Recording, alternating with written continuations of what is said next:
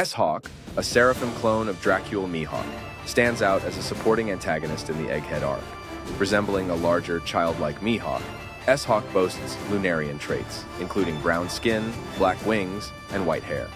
His irises mimic Mihawk's additional rings, while his pupils are uniquely star-shaped like other Seraphim.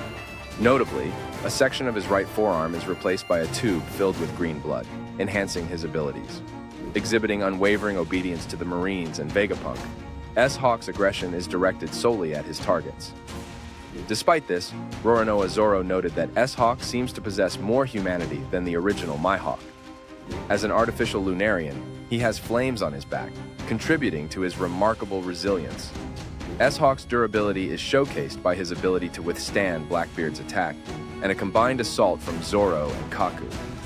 Mirroring Mihawk's swordsmanship, S-Hawk's prowess forced Blackbeard to defend using Busoshoku Haki and led to the slicing of a significant portion of Amazon Lily's central mountain.